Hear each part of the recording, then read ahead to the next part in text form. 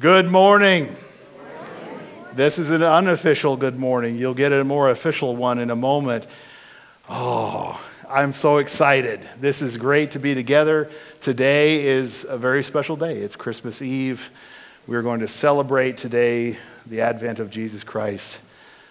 The best thing. The very best thing. I appreciate you all accommodating us and sitting in the middle section. We wanted to make sure everyone was able to see well the kids program that they put a lot of work into. They look awesome. They're going to come out here directly whenever the play begins. I would ask if you are able to stay around for a few minutes after the service. We want to set up for the Christmas Eve candlelight service. And as you can see, the set is it's involved. And so we could use some help with that. So if you're able to stick around for a few minutes afterward, we want to invite you to do that. It's good to be together today. I want to get out of the way so that we can start. Sue?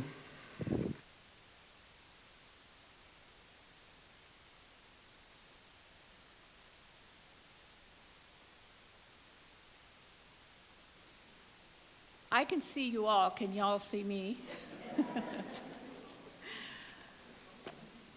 For God so loved the world, he gave his only Son.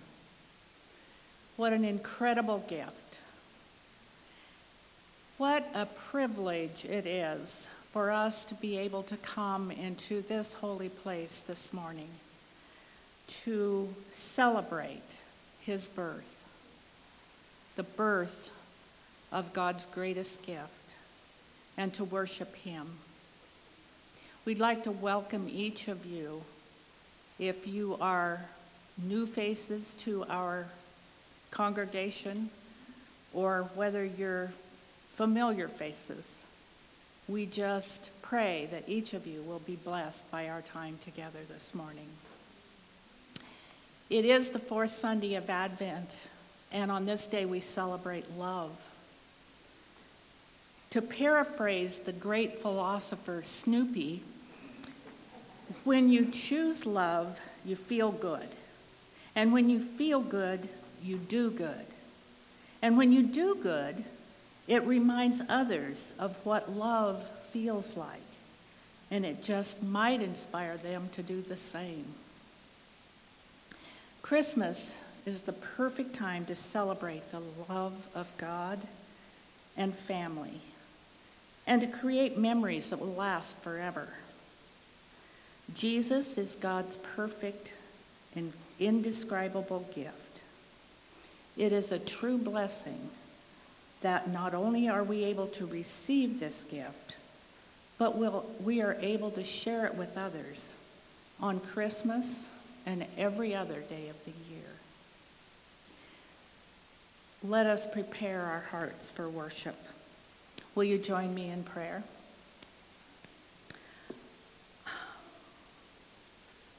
God of love, we come before you with grateful hearts.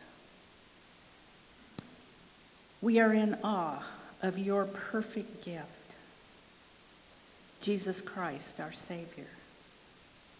And we're grateful for the infinite love that you have for us. Be with us as we worship you today, O Lord. May our thoughts, our words, our hearts honor and glorify you.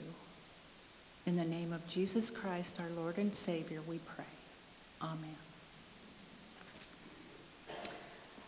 Our scripture reading this morning is from 1 John, chapter 4, verses 7 through 10. Make sure I have that right.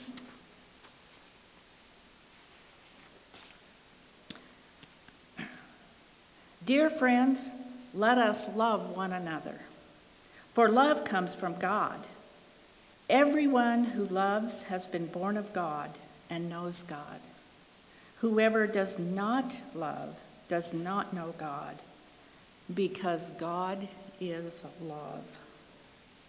This is how God showed his love among us. He sent his one and only Son into the world that we might live through him.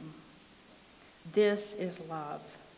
Not that we loved God, but that he has loved us and has sent his Son as an atoning sacrifice for our sins. It's now time for us to light the candle of love, our fourth Advent candle.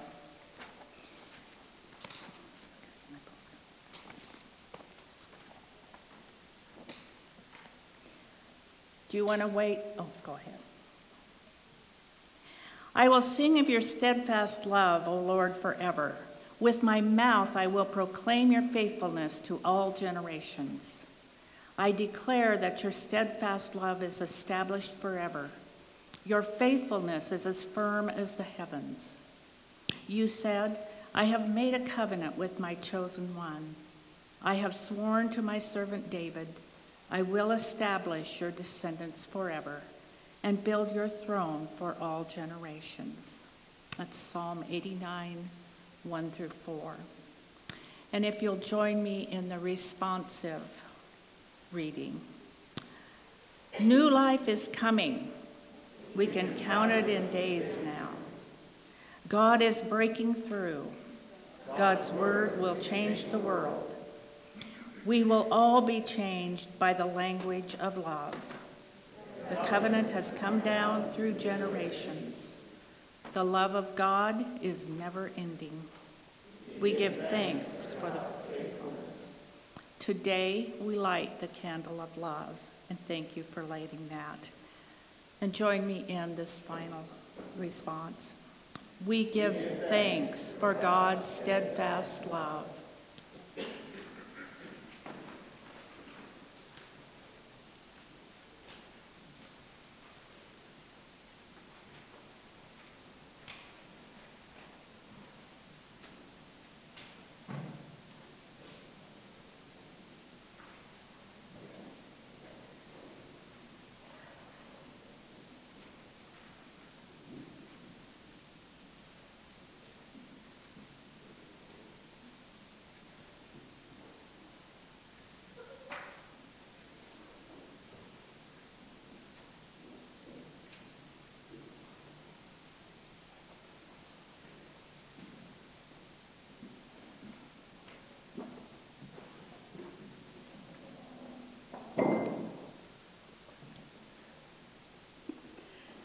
Over 2,000 years ago, in a city called Nazareth, there was a young woman who was called Mary.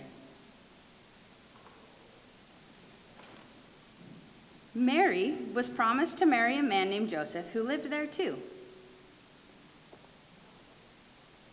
One day, an angel from God came and talked to Mary. And the angel came in unto her and said, Hail thou that art highly favored, the Lord is with thee. Blessed art thou among women.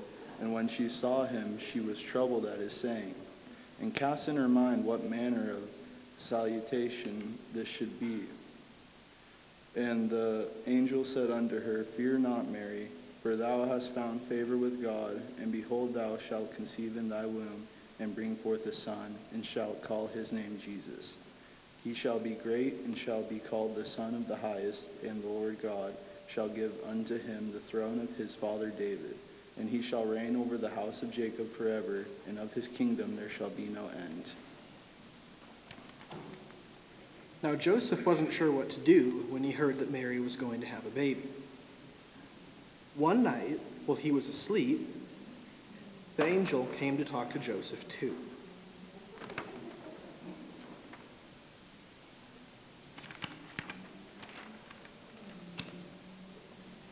Now the birth of Jesus Christ was as follows. When his mother Mary had been betrothed to Joseph, before they came together, she was found to be with child by the Holy Spirit. And Joseph, her husband, being a righteous man and not wanting to disgrace her, planned to send her away secretly.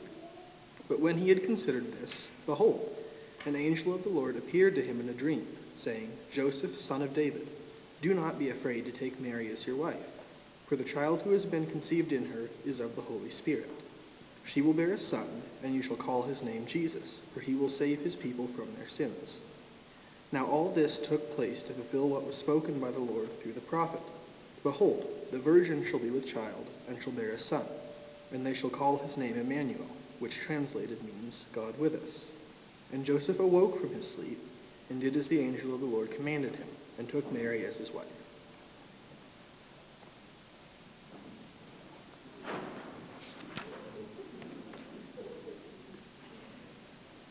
A while later, the emperor in Rome, Caesar Augustus, said that everyone had to go to their own hometown to be counted. So Mary and Joseph went to Joseph's hometown of Bethlehem. And it came to pass in those days that there went out a decree from Caesar Augustus that all the world should be taxed, and this taxing was first made when Cyrenius was governor of Syria. And all went to be taxed, every one into his own city, and Joseph also went up from Galilee, out of the city of Nazareth, into Judea, unto the city of David, which is called Bethlehem, because he was of the house and lineage of David, to be taxed with Mary, his espoused wife, being great with child. Please join us in singing, O Little Town of Bethlehem.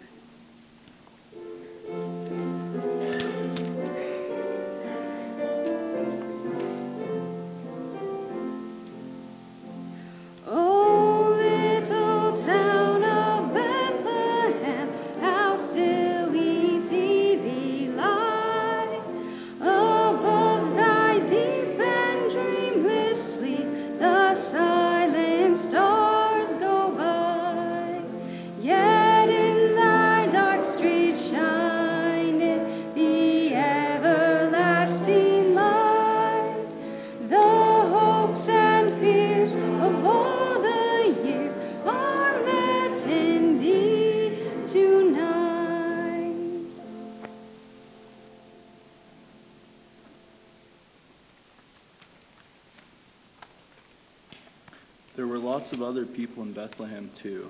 There were so many people, in fact, that there was no room for them in the inn, so they stayed in a stable, which is a place where the animals stayed warm and dry.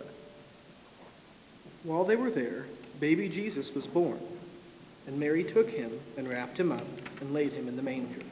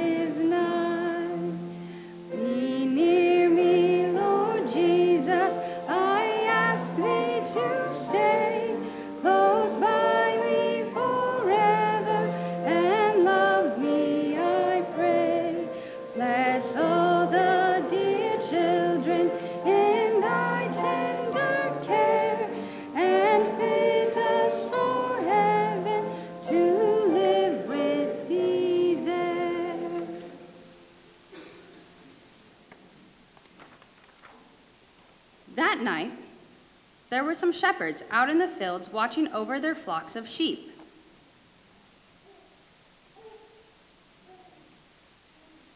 And there were in the same country shepherds, abiding in the field, keeping watch over their flock by night, when lo, an angel of the Lord came upon them. And the glory of the Lord shone round about them, and they were sore afraid. And the angel said unto them, Fear not, for behold, I bring you good tidings of great joy, which shall be to all people. For unto you is born this day, in the city of David, a Savior, which is Christ the Lord. And this shall be a sign unto you. Ye shall find the babe wrapped in swaddling clothes, lying in a manger.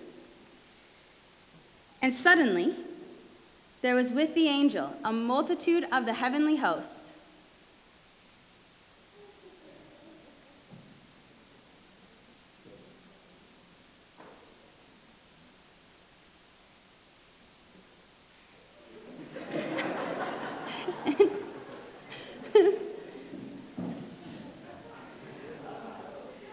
praising God and saying, Glory to God in the highest, and on earth peace, goodwill toward men.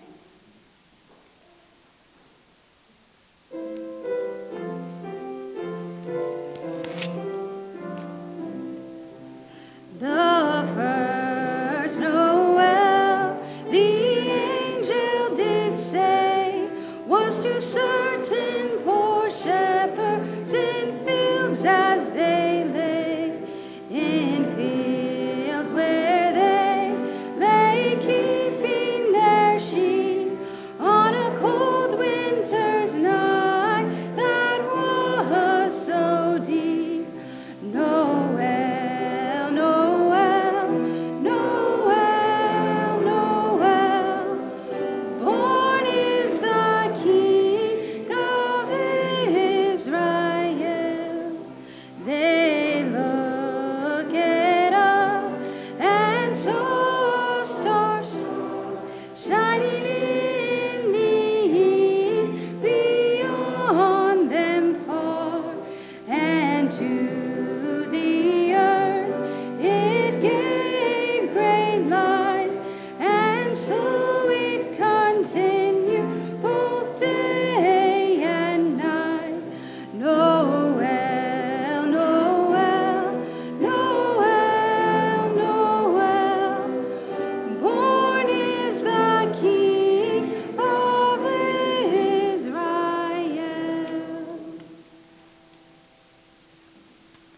And it came to pass, as the angels were gone away from them into heaven, the shepherds said to one another, Let us now go even unto Bethlehem, and see this thing which is come to pass, which the Lord hath made known unto us. And they came with haste, and found Mary and Joseph, and the babe lying in a manger. And when they had seen it, they made known abroad the saying which was told them concerning this child. And all they that heard it wondered at those things which were told them by the shepherds. But Mary kept all these things and pondered them in her heart. And the shepherds returned, glorifying and praising God for all the things that they had heard and seen, as it was told unto them. And when 8 days were accomplished for the circumcising of the child, his name was called Jesus, which was so named of the angel before he was conceived in the womb.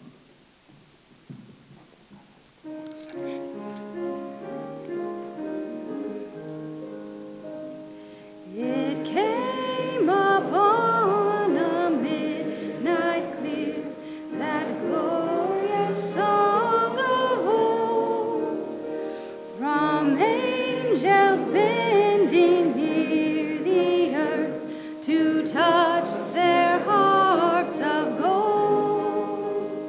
Peace on the earth, goodwill to all, from heaven's gracious King. The world in solemn stillness lay to hear the angels sing. One day, after the baby Jesus had been born, wise men came to Jerusalem from the east, looking for the newly born King of the Jews.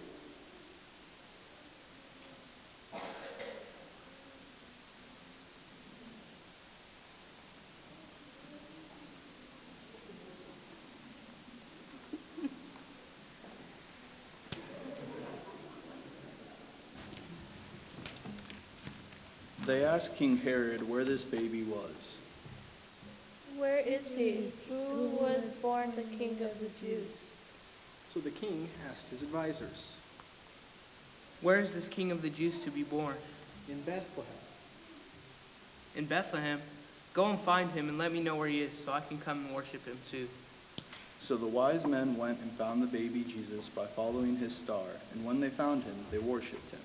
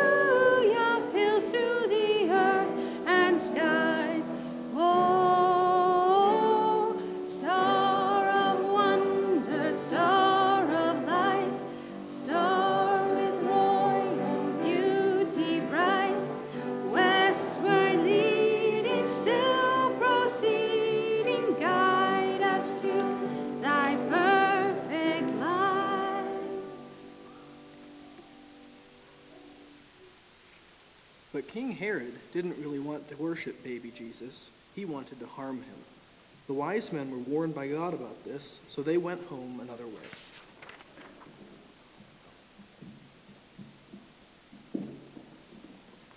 When King Herod found out he had been tricked, he was really mad. He was determined to destroy this newborn king, so King Herod sent soldiers to Bethlehem to find the baby Jesus. But God warned Joseph in a dream to leave, and so they did. Joseph, Mary, and the little baby Jesus went to Egypt. They stayed there until the evil King Herod died.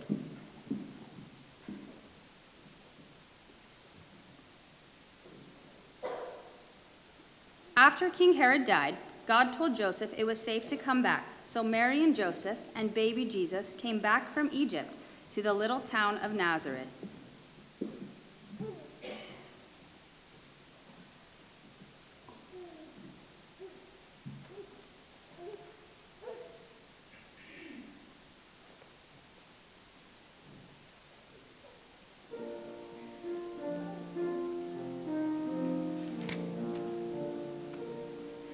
Silent night, holy night, all is calm, all is bright, round yon virgin mother and child, holy infant so tender and mild, sleep.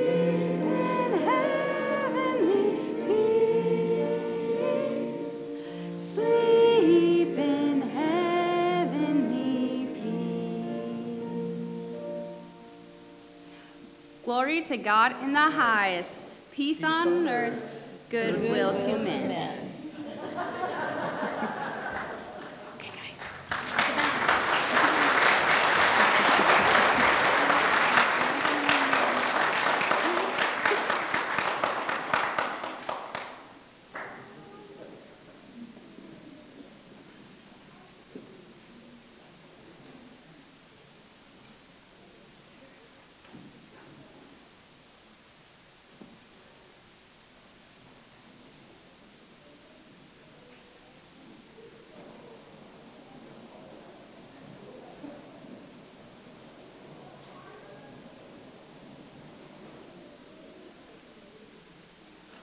As Pastor John just said, and I have to follow that.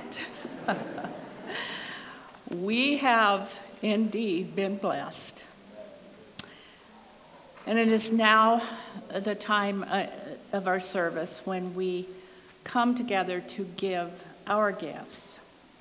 As we prepare to receive our tithes and offerings this Christmas Eve morning, let's be reminded that every gift which is given, even though it may be small, is in reality great if it is given with love. Christmas is most truly Christmas when we celebrate it by giving the light of God's love to others. May we give in the spirit of love.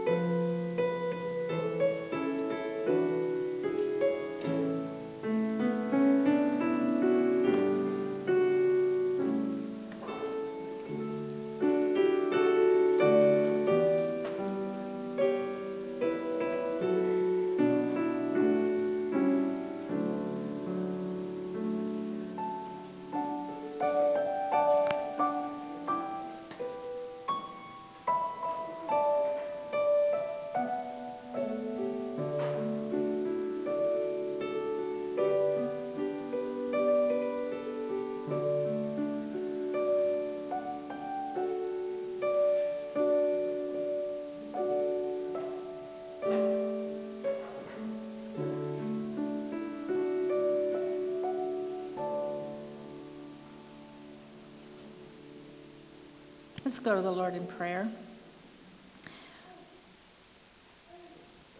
Gracious, loving Heavenly Father, we are so blessed by all that we have been given. We're especially blessed, Lord, by the children. Thank you for them. Thank you for their willingness to be part of your story today, Lord. And thank you for those teachers and helpers who have helped put this together. Just now, Lord, we thank you for these gifts. We ask that they might be used to further your kingdom here on earth and honor and glorify you. In the name of Jesus Christ, we pray. Amen.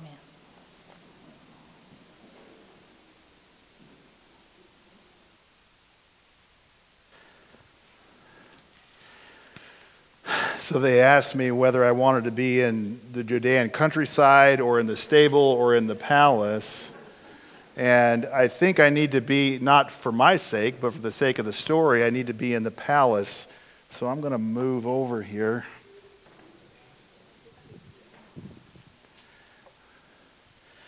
The reading today comes from Matthew's Gospel, and you've already heard it. And so I feel like it's a hard act to follow, Sue. Those kids did such a wonderful job, and I'm so grateful. But the story from Matthew, I want to just highlight a few verses from chapter 2, verse 9. This is after the wise men had come and were sent out. When they had heard the king where to find the baby, they set out, and there ahead of them went the star that they had seen at its rising, until it had stopped over the place where the child was. And when they saw that the star had stopped, they were overwhelmed with joy.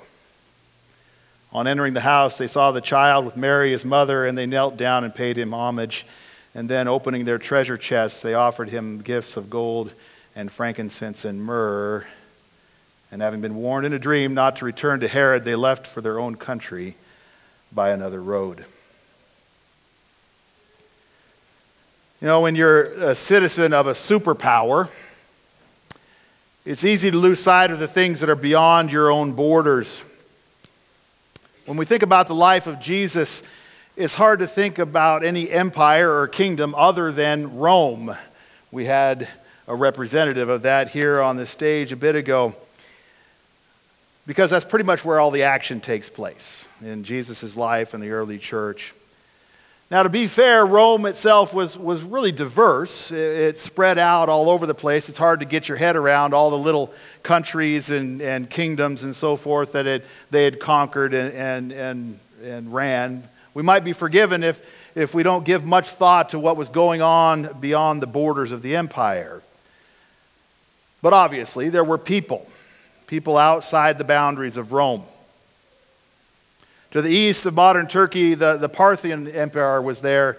It covered a massive chunk of Central Asia.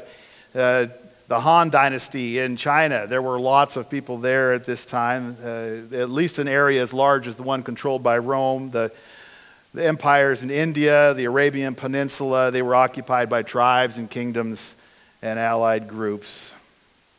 Over in the Euphrates Valley, the remnants of the Assyrians and the Babylonians were still there, wandering that land east of Rome. This was no wasteland that we're talking about outside the empire. While Rome was certainly a major player, they were not the only player, not by a long shot. Now, Judea, while it was the focal point of our story, it wasn't much more than a border territory for the Romans. There was a great deal of commerce that went through there, exchange that flowed through the region, and it provided a stable beachhead on the western Mediterranean, but it really wasn't that high of a priority for Rome. They were content to set up a puppet ruler, somebody there that would keep the population under control and who would protect their flank from whoever might come in from the outside, from the deserts to the southeast, the grasslands to the north. More often than not, Rome's attention was somewhere else. It's Judea's place as a border territory that factors into the story today. The protagonists of our story, they're border jumpers. They're foreigners. They're coming into this place that is not their own. They're aliens. When everybody else was focused to the west, where Rome was, these travelers sneak in the back door and testify to events that ripple out into eternity. You know who we're talking about. You saw them come in earlier. There's not many biblical figures that have so much layered on top of them, so much tradition placed on them. Now, Matthew is the only gospel that tells us anything about them, these visitors from the east, and Matthew only does it in a few verses in that second chapter. So the details are a little sketchy. We only know a few things for sure. Matthew calls them magi, probably what we would refer to as seers or mystics or astrologers. He says that they came from the east. And since Judea was right there on the western edge of the empire, that means that they were not part of the Roman structure. They came from outside. And finally, Matthew tells us that they came to worship, to pay homage. They'd seen what they considered a powerful sign in the night sky, a star that was shining, and they followed up on what they believed to be a very important message. So just these few details, but so much has been built on them, so much has been made of them. We call them kings. We sing that song probably because of their ability to enter into and walk in the halls of power when they came to Jerusalem. Maybe because of the value of their gifts that they brought with them. We think of that there were 3 of them. Again, probably connected to the gifts this time, the number of gifts. Tradition has even named them Caspar, Melchior, Balthazar. We put them on camels and we put crowns on their heads. We dress them in fine robes. And they have a big part to play at this time of year. There's even a festival on the church calendar, the Feast of Epiphany on January 6th, is at least in part meant to celebrate the adoration of the Magi. These visitors, they cast a long shadow in the life and the history of the church, which is interesting because there is really so little, such a limited mention of them in the Bible. So we sing the songs, "We 3 kings of Orient are," but they weren't really kings. It's more likely that they were ambassadors, emissaries, if they were connected to royalty at all. But just because these visitors weren't really kings, it doesn't mean that this story isn't about kings. There are still kings in the story, but they're not coming from the east. It's really more of a story about the kings and the kingdoms that these magi, these wise men, find when they come west. So instead of 3 kings, there are 2. And the interaction that the magi have with the kings that they find, it shines a light on our response to the kings that we find, that we encounter. See, the recipient of their adoration still deserves ours. The first king that the Magi encounter is the king of this world. Now, the picture that we may have, the one that we were perhaps hinted at here in the story that the kids did, is that the Magi walk into Herod's palace looking for this newborn king. But the text really only says that they came to Jerusalem. Obviously, though, Herod's going to hear about it. It's not a secret. It says so. And it says that Herod was troubled, along with Jerusalem with him. Now, since Matthew has introduced Herod, we need to look at him a little bit. Tradition tells us that this Herod, the one that sat in this chair, was Herod the Great. There are more than one Herods, and there's several in the gospel accounts. But here, Herod the Great, he was a prominent figure in history. We know about him in other sources. He was a puppet ruler, that client king that we mentioned earlier, the one that Rome had placed on the throne so they could kind of keep control of Judea. And Herod was a brutal and brilliant politician, not like Gilbert. Gilbert's a good guy, so that's just an actor there.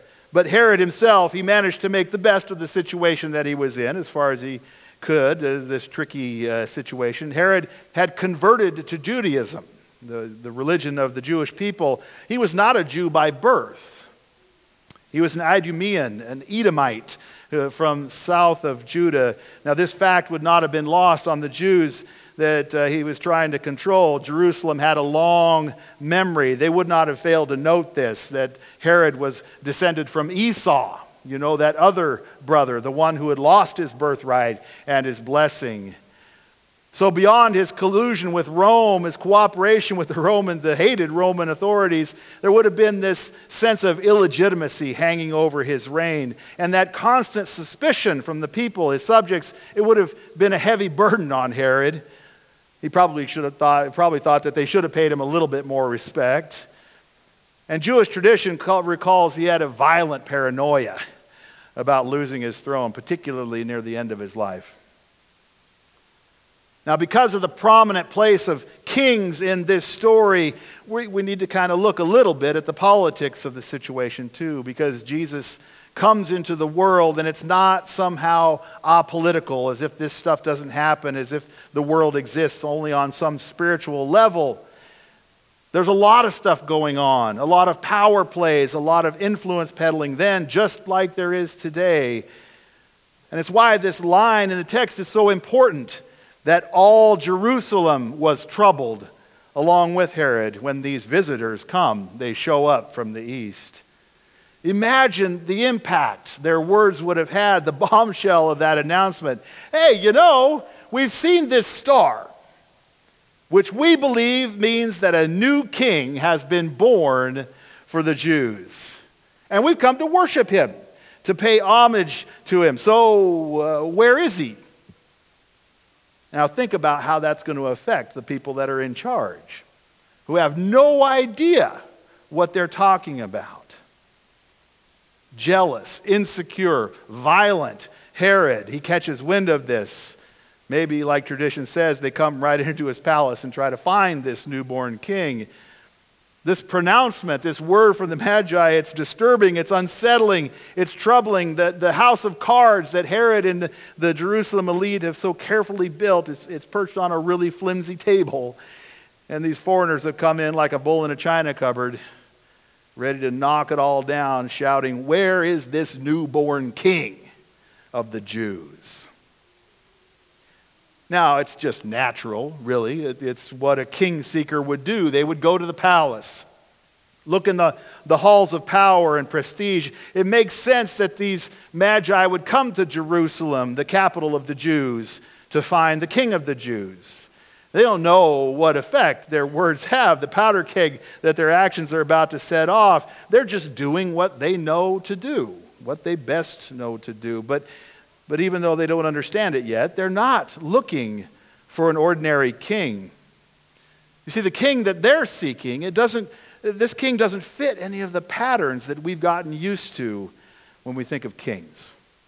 These wise men of Jerusalem, the king's advisors, Herod's advisors, they send these foreigners off to Bethlehem. That's where you need to go. The prophet says that the long-sought king would be born there. So now we can begin to consider this other king, the second king in our story, the first in truth. Not born in a palace, but born in a stable. Not a powerful warrior, but a helpless baby. Not born to play politics, but to transcend the political with a new ethic, an ethic of love and forgiveness and servanthood. I think the contrast between these two kings couldn't be more stark. The king of the world, well, the king of the world is in constant conflict with the king of heaven. While the king of the world sits in a palace on a throne, he still struggles with legitimacy. And in terms of the worldly legitimacy, the king of heaven, well, the king of heaven is born to an unwed mother in a meager stable, a manger. Took the place of a throne. We didn't have a manger, so we had to use a small cradle. Yet all authority on heaven and on earth is given to him. Now the kings of the world, they grasp at power. The king of heaven comes as a baby, the absolute least powerful human creature that you could imagine. The king of the world forces others to serve him. The king of heaven, who, being in all respects God, did not think equality with God was something to be held on to, but released it to take on our form, even the form of a servant, being obedient to death. Beautiful words from Paul's letter to Philippians. So we have two kings, two kingdoms, two approaches to life, two opportunities to worship. So which one do we choose? Now Matthew tells a wonderful story here. We only had part of it in the text that I read. We had much more with the kids as what they shared with us. But there's a good reason that Matthew only includes a little bit of the details of these visitors. You see, we're not supposed to know the whole story about them. We're not supposed to know everything about them because they're not really the focus of the story. This is a story about kings, but it's not kings from the east. It's a story of the king of the world and the king of heaven. And we're supposed to identify with these visitors, these magi that come in. We join them on their journey from a distant land. Like they were compelled to see the king, we are compelled to come and find this king. And just like the wise men, we don't always go to the right place. We don't always act with wisdom. We seek the king of heaven in the halls and the palaces of the world still.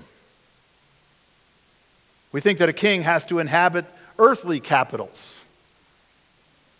We come as aliens, as strangers, as foreigners, seeking to be illuminated, seeking revelation, but it's not always easy for us to see that star that guides us to the King of Heaven. There's too many other distractions. We get sidetracked by the world. We step into danger and intrigue. We may not even know that we're in danger.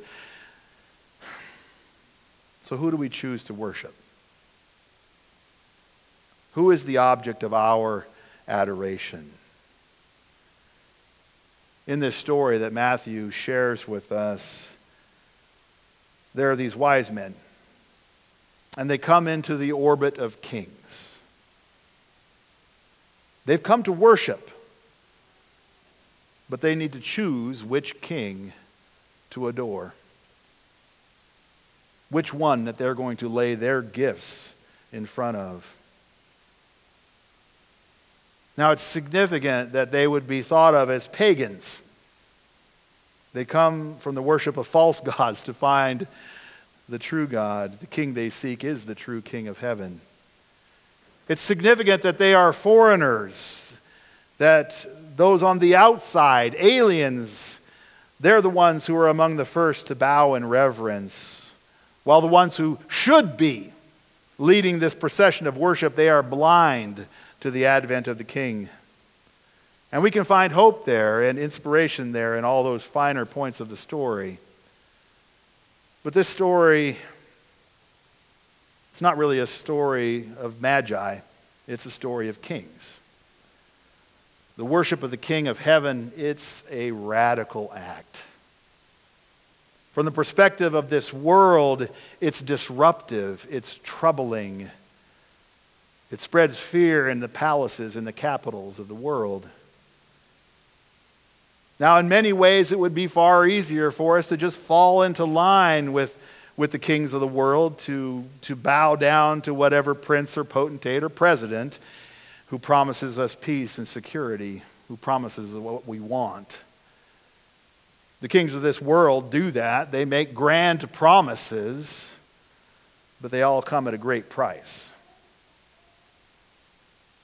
The kings of this world hunger for our worship, our devotion, our adoration. They scream for attention all the time. But the kings of this world, they rule over self-serving kingdoms. They tap into our own selfish nature to protect their position and their prestige and their privilege. You heard it. Herod, he didn't want to join the Magi in adoration of the child. No, he wanted to destroy him. Because the King of heaven will overcome all of the kingdoms and empires of this world.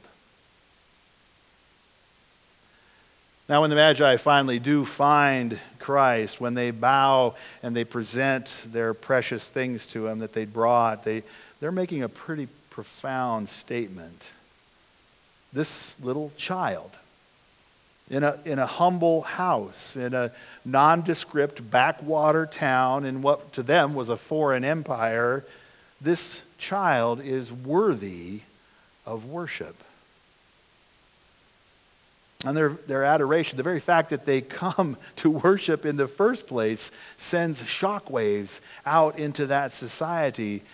That devotion that they exhibit, it strikes a line, a boundary line in the world, the border between the empires of the world and the kingdom of heaven. Love, adoration, worship. These are a loyalty oath. They're like a pledge of allegiance. They are powerful statements of our faithfulness to our King. And so do we, like the Magi, offer that devotion to the King of heaven? Or are we misled by the kings of this world? Love for Christ, for the King of heaven, the true King of heaven, draws us into a kingdom that is unlike any that we have ever known or ever seen, the kingdom where the first are actually the last, and the last are first. The kingdom where those who would be the greatest must become the servant of all, where instead of becoming mighty, we must become like a child before we can enter it and see it. Of all of these empires of the world, that is the only kingdom, the only one worthy of our King, the only one worth being part of. And it really is a wise man, a wise person who through love seeks it and finds it and enters in. Pray with me.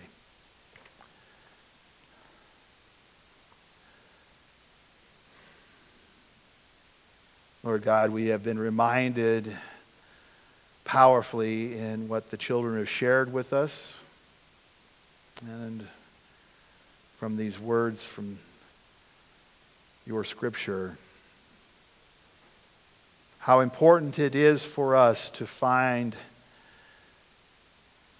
a source for us to worship, how important it is for us to come to you and to be devoted to you above all else. We see in the example of these wise men an adoration and homage that you deserve. They came from such a long ways, through so many trials, at such great risk, to be devoted to you. They weren't distracted. They didn't turn aside. And they were rewarded. Lord, I pray that each one of us would seek you like they did. Lord, in this time of year, in this special celebration, may we come and worship you. We pray these things in Christ's name. Amen.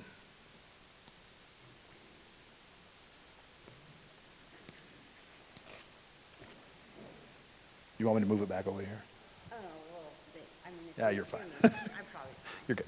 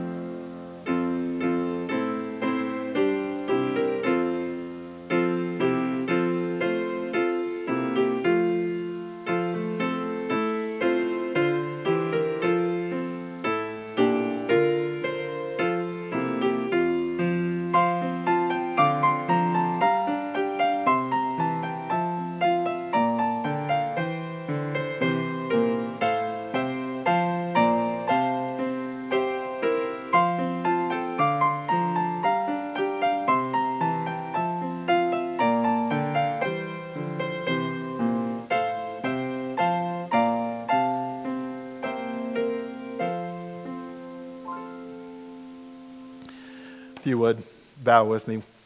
Yes, I want to clap for that too. Lord, we are grateful that you've gathered us together on this very special day, and we know that it is a time of celebration and festivities, so we pray a blessing on each one of those gatherings that will happen today and tomorrow. Oh, we are grateful. We're so blessed to be your children. We pray for those that can't be with us today. We do surround them with your blessing too in this special time. Lord, we praise you and we thank you. We are overwhelmed by your love. Be with us. We pray in Christ's name. Amen. Invite you all to come, if you are able, this evening to our candlelight service. Otherwise, you may go in God's love.